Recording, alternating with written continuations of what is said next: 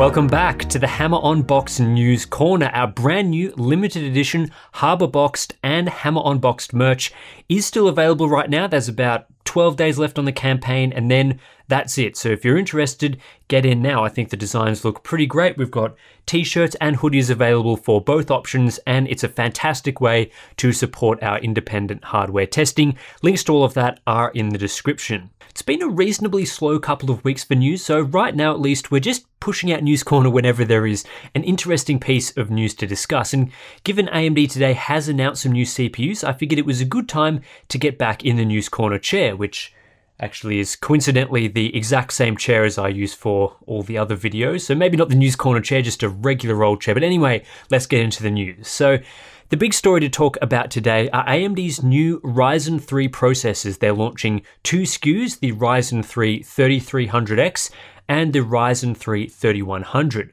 both of which use AMD's latest Zen 2 architecture and are, of course, 7nm chips.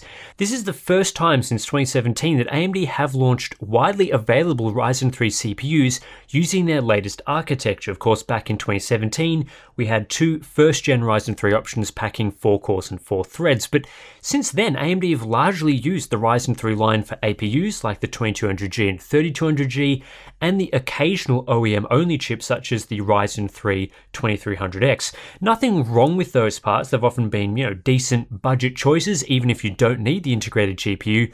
But they've always felt a little behind the higher tier options purely because they've launched into the lineup with the previous gen architecture like the 12nm Zen Plus Ryzen 3 3200G, which launched alongside Zen 2. That all changes today because AMD are now essentially completing their Zen 2 series with proper current gen Ryzen 3 CPUs. Both are quad-core designs with SMT enabled, so 4 cores, 8 threads, none of this 4-thread business that we've had with previous Ryzen 3 chips.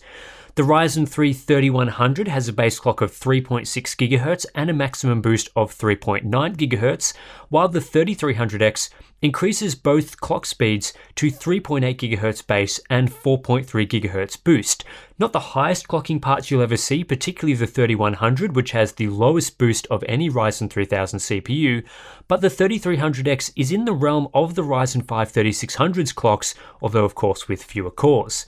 The other major change here is the level 3 cache system, which is reduced from 32 meg with 6 core and 8 core Zen 2 parts down to 16 megabytes. Everything else remains the same as we have from current Zen 2 chips, so AM4 platform support, 65 watt TDP, 24 PCIe 4.0 lanes, and so on.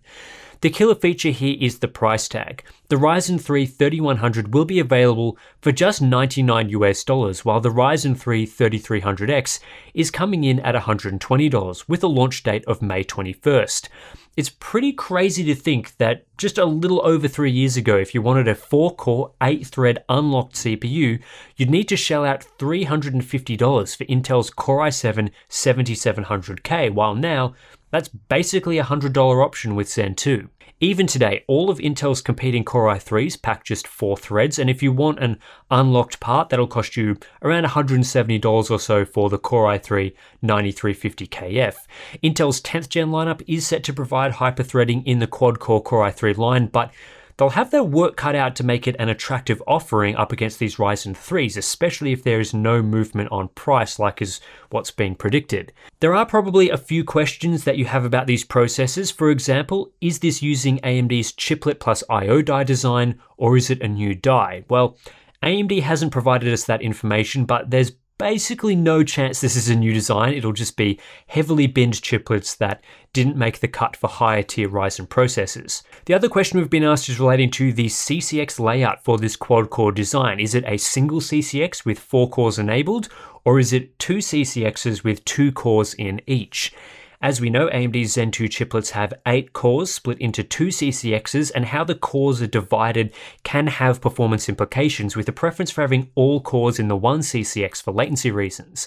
Unfortunately, this info is under NDA, so we aren't able to provide any answer, but I figured I'd at least address it here just to save a few questions in the comments and why we can't actually tell you about the CCX right now. The launch of these new Ryzen 3 parts will also create an interesting battle between it and previous generation 12nm parts, like the popular Ryzen 5 1600AF, which is usually available for around $100.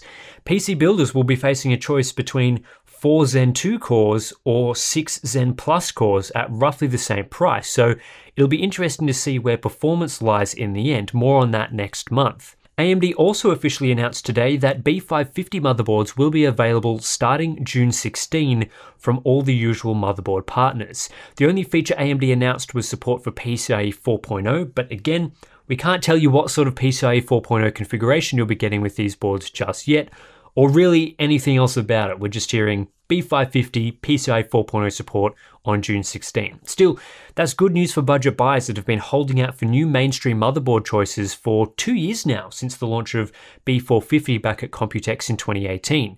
And with PCIe 4.0 a confirmed inclusion, it doesn't make it just a basic rebrand and refresh of B450. We are getting something new here with the new B550 lineup, so more to come on that. In other processor news this week, AMD has quietly pushed out the Ryzen 3 1200AF, another 12nm refresh of an older 14nm part, similar to the popular Ryzen 5 1600AF. This new 1200AF is a bit less exciting though, because the Ryzen 3 1200 wasn't a particularly amazing CPU to begin with, certainly not at the level of the 1600 with its 6 cores and 12 threads. So what is the Ryzen 3 1200AF providing? Like the 1600 versus 1600AF, the basic specifications of the 1200AF are the same as the 1200. This means 4 cores and 4 threads with a base clock of 3.1 GHz and a boost clock of 3.4 GHz. Cache remains the same at 8 MB of level 3, as does the TDP at 65 watts, and we're also still getting an included Wraith Stealth box cooler. The main difference here is in the architecture. Getting a bump from Zen to Zen Plus does bring improved latency, which helps out a bit while gaming, and a potential for increased overclocking headroom, as 12nm has a bit more room for higher clocks. The 1200AF also has a different product code, which you'll need to look for when buying. Make sure you check it says AF, not AE in that code. As for pricing, ComputerBase have found the Ryzen 3 1200AF is now on sale at various German retailers with a price tag of around 55 to 60 euros, including their 19% VAT. In USD, this means it has a price tag around $50 before tax, which is pretty cheap. That's around the same price of the Athlon 3000G, which is just a 2-core, 4-thread Zen processor. So for those after a dirt cheap CPU, the 1200AF could be a better way to go, but as always, we'll have to see how it stacks up in some benchmarks if we do manage to get our hands on one. You know, a product launch is right around the corner when suddenly there are a ton of leaks coming out of OEMs. In this case, we're starting to see many leaks surrounding Z490 motherboards, the next batch of boards that will be required to run Intel's 10th gen processors, as Intel are moving to a new socket with this generation. In the past week or so, video cards have received information, pictures, and slides featuring a lot of boards from ASUS and MSI. On the ASUS side, this includes the Prime series, the Tough series, ROG Strix series, and the ROG Maximus series. Seems like ASUS will be putting out a lot of boards with minor changes to different specs and features. The Strix series, for example, judging by their slide, has a huge 7 offerings, plus there's 3 Prime boards and 4 in the Maximus 12 series. Their flagship boards will include up to 16 power stages, with 12 stages the most for the Strix series, and then between 12 and 8 for their Prime boards. You'll also see 2.5 gigabit Ethernet here for a lot of the products, with up to 10 gigabit available on the Maximus boards. On the MSI front, we don't have quite as much information on their offerings, but yeah, it does look like we'll be getting all the standard boards like the Godlike, Ace, Unify, Gaming, and Tomahawk models. Pricing leaked by Momomo seems quite high, with the entry-level board starting at around 200 euros, which would be around the mark, if not a bit more expensive than X570 boards. So it definitely seems like this new Z490 series is going to be quite an expensive investment if you want to pair it with an unlocked 10th gen processor. Final topic for this week, not a particularly long episode or anything like that. We have the new LG 34GN850, which is their successor to the 34GK950F, which was a pretty damn good 3440 by 1440 IPS ultrawide. The new 34GN850 pumps up the refresh rate to 160 Hz from 144 Hz and still offers the same 1 millisecond response times, which are more like 5 milliseconds in practice. Other features include FreeSync and G-Sync support, 98% DCI-P3 coverage, a standard 1000:1 contrast ratio, and garbage tier HDR in Display HDR 400, which basically means there is no actual HDR support here. Pricing is expected to come in around $1,000, which is where the 34GK950F used to sit. It's an expensive monitor, but it's a premium ultrawide at the same time.